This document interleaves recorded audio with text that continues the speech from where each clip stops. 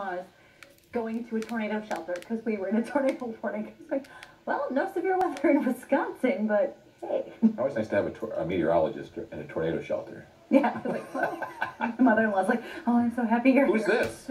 So this is Brandon. Brandon is here in Wisconsin. Does not somebody I met, but Brandon's dad sent in this picture that his kid Brandon took, and this is actually That's cool. What is this? Fire rainbow.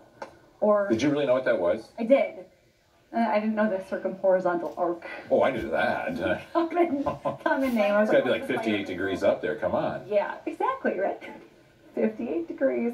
That's where the sun has to be. So typically we see these in the summer. We can see about 5 in the year. Well, I'm glad you're safe about that.